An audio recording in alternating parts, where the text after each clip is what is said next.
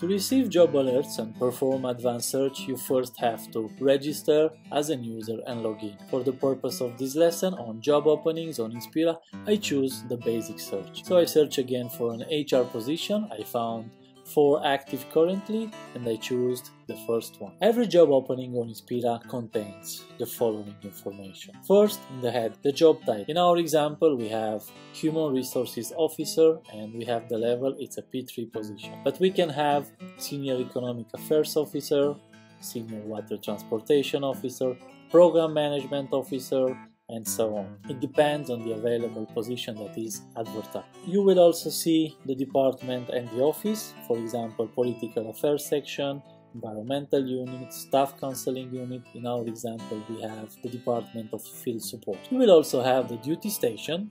In our case, it's New York, and the posting period of the job opening. The job opening will be removed from the careers portal at midnight on the deadline day. You will also have the job opening number, which is generated by Inspira and is based on the advertised positions attributes. It consists of abbreviations of the calendar year, the job family, the department, and so on. You will also have the UN core values: integrity, professionalism, and respect for diversity, very clearly stated. Read this carefully. The job title already gives you an idea about the type of duties and expected qualification, even if you are not very familiar with UN terminology. You can be a project officer or an admin in different departments, offices, or agencies, but most of the positions are specific to substantive sections. A civil affairs officer, for example, will be in the civil affairs section most of the time. Some duty stations are more difficult than others. Some are francophone and some are anglophone. You have to know that 2/3 of UN missions are in francophone countries, so this will give you information about the expectations in terms of language proficiency. I don't personally remember a situation when I needed a job application number other than for an interview or assessment for a position on what I applied some months before receiving the "You are shortlisted" interview. Pretty useful information for preparation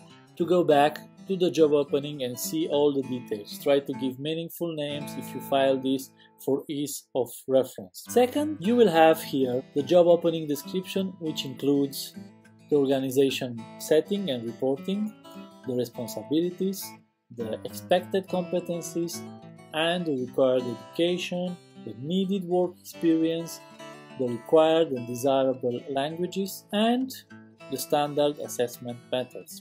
You will also have a special notice that is valid for some positions. Some will be subject to project appointment, some will be subject to renewal, and so on. So, since UN is so big, a short description of the institutional framework in which is located the advertised position is needed. The responsibilities are highly detailed most of the times, and first they define the context of the job and then the main substantive functions for the positions, but also for whom it works, the person in occupying this position, and with whom it interacts. This will help you prepare for assessment and interview, but mainly to tailor your cover letter and your CV. Use this information to have a successful application. Use the keywords, use the phrasing, use the structure. We will see how we can do it. The standard competencies are established for United Nations Secretariat jobs. At least 3 most important are listed and described for every job opening, and 1-2 more if the job includes managerial responsibility. You will find attached to this lesson a booklet describing all the competencies for the United Nations jobs. This makes competency-based interview predictable and gives you the possibility to prepare in advance. You will be asked for examples and probe based on these examples for each competency markers, which are transparently, as you see, present. In this case, we have 3 competencies: professionalism, planning and organizing, and client orientation. And here you see descriptions of these competencies. What is exactly expected from you as an applicant. So try to use this for your application and later for assessment and interview.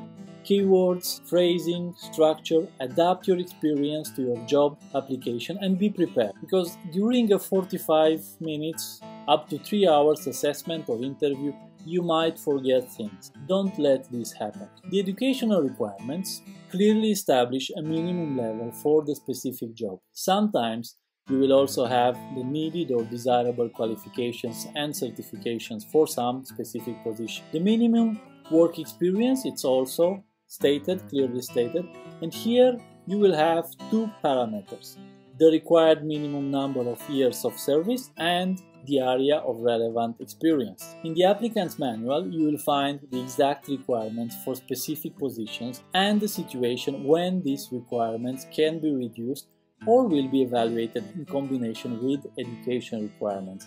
But in every job opening, they will be clearly stated. You need to specify the language you know and the level. Here, some of us are tempted to overestimate. Don't do it.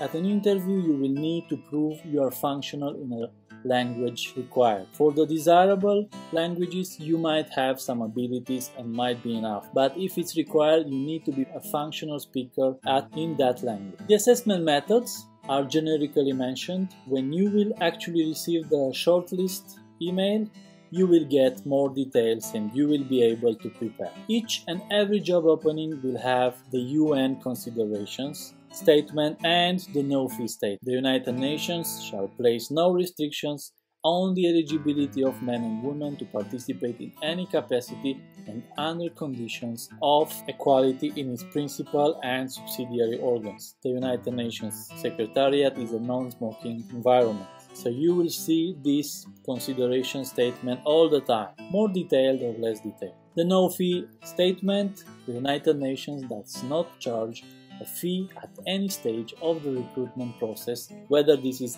the application, the interview meeting, the processing training, the assessment, or any other fees.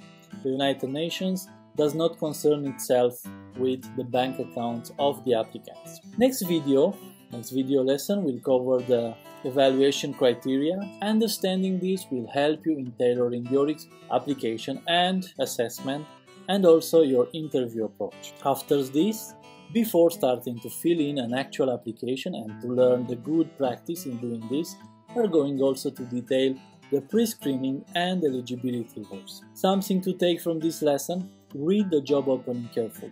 Read it before starting to work on your application. Don't waste time doing the useless application just because you did not read the job opening carefully.